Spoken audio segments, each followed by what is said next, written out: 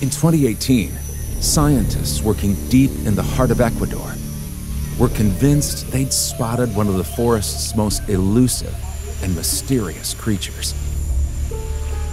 Assisted by the eyes of modern technology, their suspicions turned out to be true.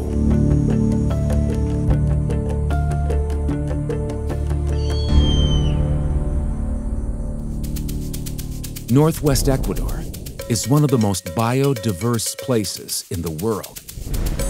As part of the Choco ecosystem, these tropical forests are home to species found nowhere else on Earth.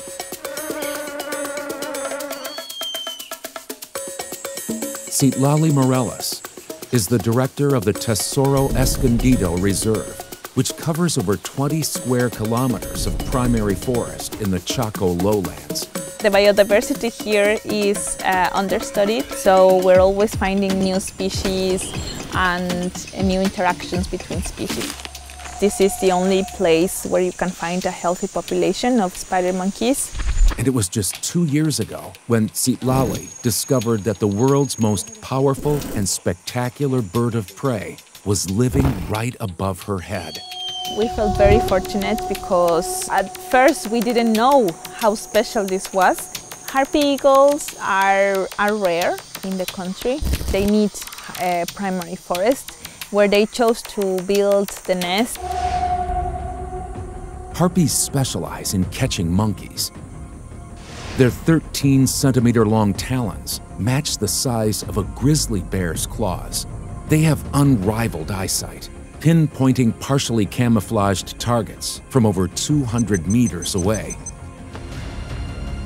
Maneuvering through the trees with fighter-pilot reactions, the harpy eagle's victims rarely know what's hit them.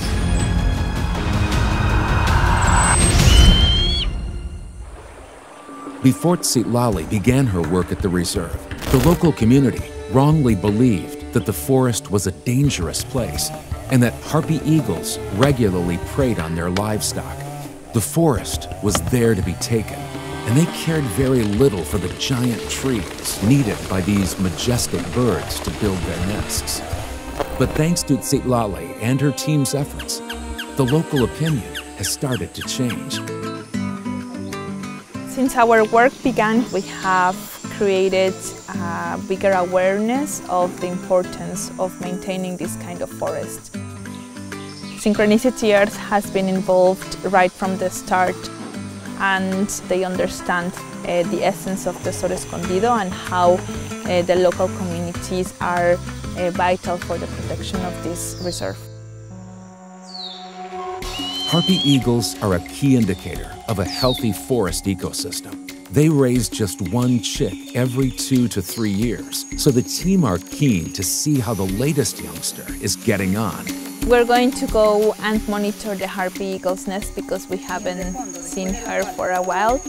We are now at the time where the chick should be flying and finding her own territory, and in a few months the parent should be laying a new egg.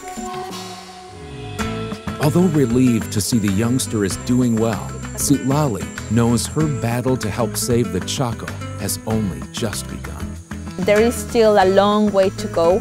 I think if every person in their own way, in their own house, even if it's in a flat in the city, begins to do something for the planet, then these little actions will sum for a lot.